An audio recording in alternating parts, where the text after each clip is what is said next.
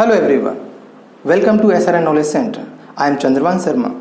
Today I am discussing a very important and interesting topic, minerals. Look at this pie chart. What do you observe?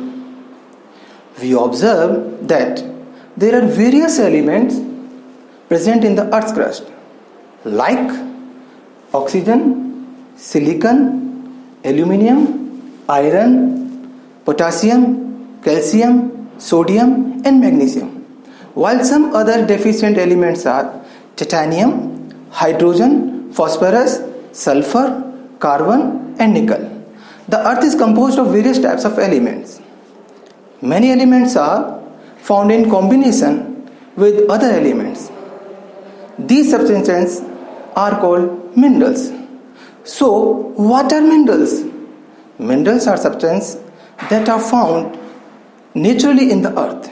Minerals are usually solid, inorganic, having an atomic structure and formed naturally by geological processes with a definite chemical composition and physical properties. A mineral can be made up of a single chemical element or more, usually a compound. For example, gold and iron are of single chemical elements, while on the other hand, water and sodium chloride are the example of compounds. Now look at this flow chart. Here we observe minerals are classified into three parts, and they are metallic minerals, non-metallic minerals and energy minerals. So what are metallic minerals? Metallic minerals refers to minerals that comprise of metals in raw forms. The raw forms of minerals are called ores. We get the metals from the mineral ores. For example, iron from iron ore, aluminium from bauxite, etc. Metallic minerals can further be divided into ferrous, non-ferrous and precious metals.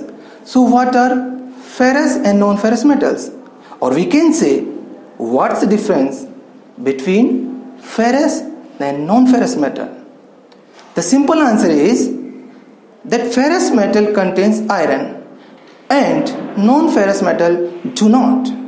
That means each type of ferrous and non-ferrous metal has different qualities and uses. Ferrous metals are metals that consist of mostly of iron and small amount of other elements. These metals are prone to rusting if exposed to moisture. They are having magnetic properties. So the rusting and magnetic properties in ferrous metals are both due to iron. For example, iron, cobalt and nickel, they are the example of ferrous metal. Non-ferrous metals. A non-ferrous metal can be described as any metals including alloys that do not contain iron.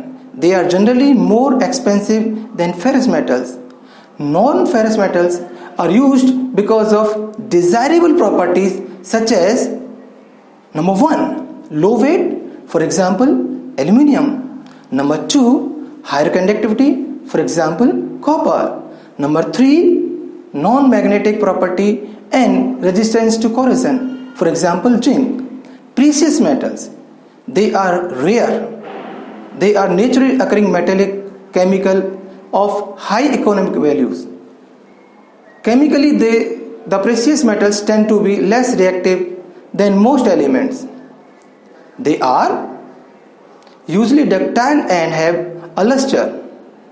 Historically, precious metals were important as currency, but are now regarded mainly as investment and industrial commodities.